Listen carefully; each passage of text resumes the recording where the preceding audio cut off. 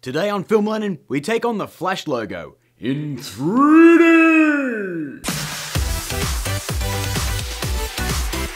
Hey guys, welcome to Film Learnin, the show dedicated to learning you some filmmaking and learning good. And as I said roughly 2 seconds ago, today is uncharted territory as we venture into 3D. I am of course talking about Cinema 4D, and in the case of you guys with After Effects CC and not the full Cinema 4D, Cinema 4D Lite.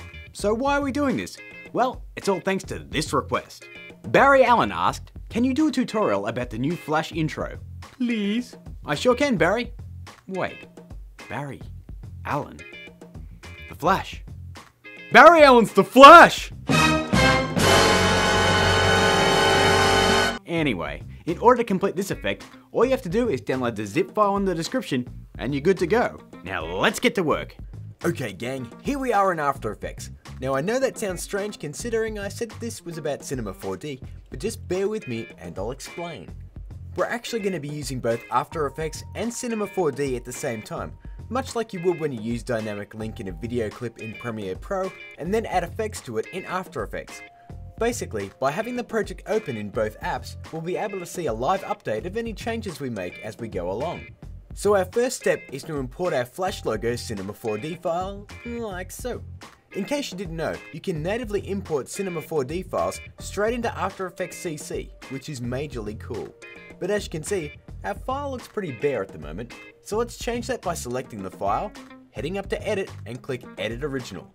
This will open Cinema 4D, and here's what we're working with. If I click and hold the Orbit tool, that's this one right here, we can see that we have the outline of a lightning bolt that I've drawn as a spline. Now I won't cover drawing splines today because that's a whole different tutorial. But one thing that's obvious is, it's not solid and it's not 3D. Yet. To make it 3D, let's head up here to the NURBS menu, we'll click the drop down arrow and the one we want to select is Extrude NURBS.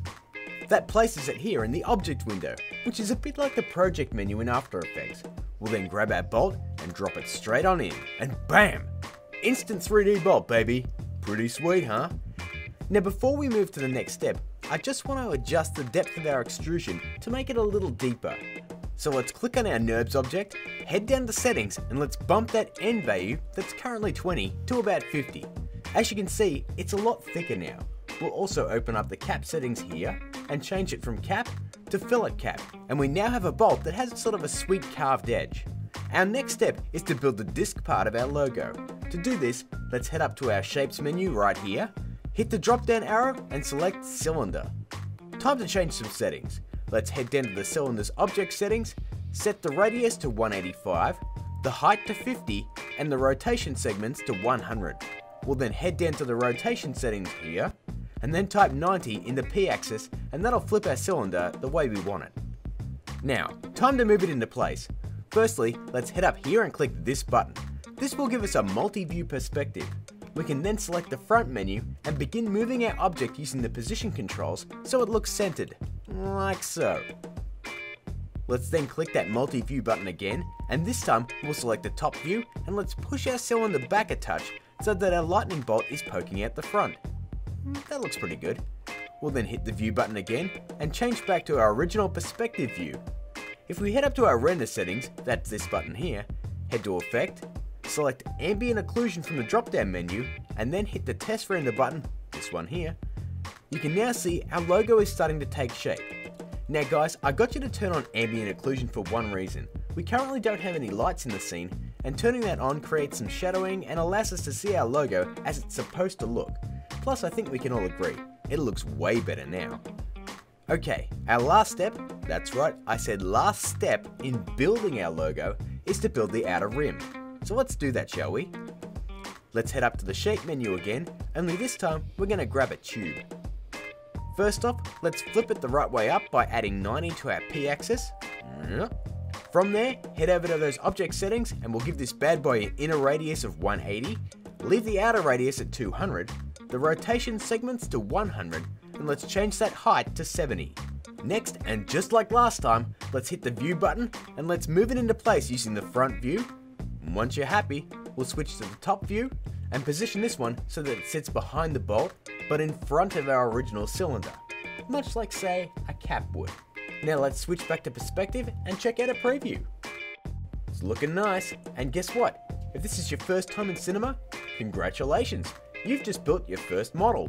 Pretty awesome, eh? Now before we continue, let's change the render settings to something a little more preferable. Let's head up and click the settings button, and if we click output, you can see that our comp is currently set to 800 by 600. We don't want that. So let's click this play button here, scroll down to film and video, and then we want to select HDTV 1080p 24. As you can see, it now changes our comp to full HD and 24 frames per second. Let's now close that menu and save our project wherever you like. Now, if we head back to After Effects and proceed to drop that Cinema 4D file in a brand new comp, it now shows our logo updated in all its glory.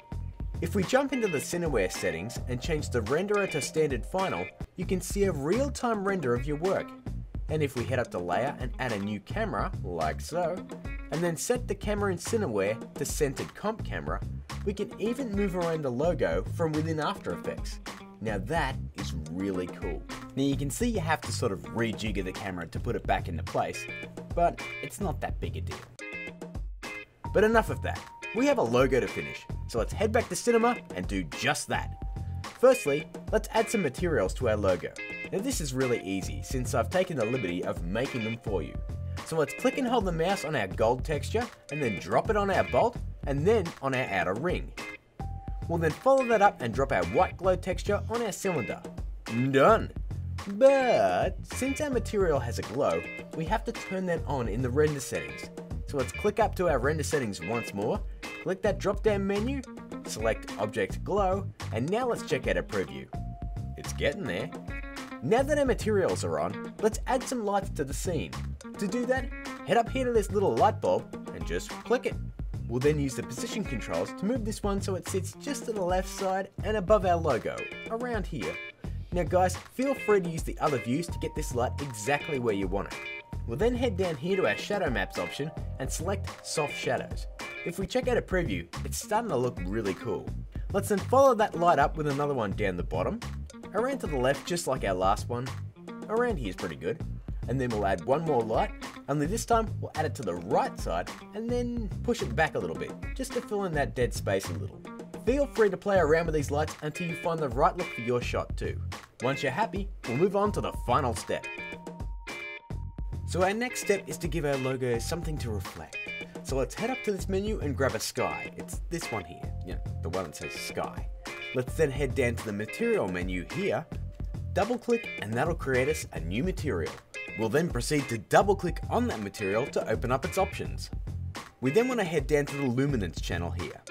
We'll turn that on, click this button, and then we're going to import the image from the download pack. Now for me personally, I don't want it to reflect, too detailed. So what I'm going to do is change the blur offset here to 5%, just to blur it out just a touch. If we close that out, drag and drop that material on top of our sky, and do a test render, you can see now we've got a subtle reflection going on the edges here. It just gives our 3D model a little bit more depth. Alrighty, one last step. Now we want that reflection, but we don't want to see that sky show up when we head back to After Effects. So we'll simply select our sky, head up here to tags, Cinema 4D tags, click compositing, and then we want to check compositing background and uncheck scene by camera. That way we'll get the reflection, but our sky will be invisible. Now let's finally hit save and head back to After Effects. Right, now that we're back in After Effects, our comp is updated and you can now animate your camera to do whatever you want. Let's hit P, hit the stopwatch on position, and then we'll grab the camera orbit tool, this little camera one right here, head to the end of the comp and just move it a little. Now guys, you really want to animate your camera before you do any of the materials and whatnot. I've done it this way just to show you that it can be done live. But as you can see, it's really slow, so do it beforehand. I've also added a background comp to the project file that you can drop in as well, and if we check out a preview, that's another shot done. I'll cover adding the 3D text in a short episode in a few days, as this episode's getting a little long. Add up all of those steps and you'll get something like this. Previously on The Flash. So that's putting the Flash intro within Cinema 4D and After Effects. as you saw, it's a pretty easy process if you have After Effects CC, but if you don't and you've still just got the standalone version of Cinema 4D, you can easily replicate what we've done here today. And on top of all of that, it's not hard and it looks really cool. But that's my time, guys. If you enjoyed the video, please like and share it. If you're new here, give that subscribe button a high five. You can also hit me up high by joining me on Facebook and Twitter. This has been Sam and Lee from Shockbolt Studios, and until next time, keep learning. Cut.